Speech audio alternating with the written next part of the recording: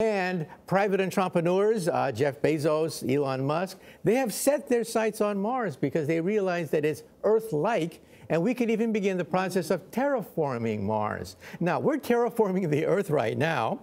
That's called global warming. We're changing the Earth. We can also change Mars, of course, over a period of many, many, many decades, but we can change Mars to become more Earth-like.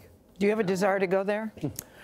I'm a coward when it comes to space travel. Me too. Yeah, I like to have my 2 feet on the ground. Let someone else do the heroics. But a new generation of young children, they're being energized because they say to themselves, I want to be that astronaut. I want to go to Mars. This is a new Sputnik moment for the next generation. Yep, and I will cheer them on. The squirrels are more verbose there. Yes, the squirrels are very chatty. Thank you very much, Michio. The Future of Humanity is the name of its book. It's out today wherever you like to buy your books.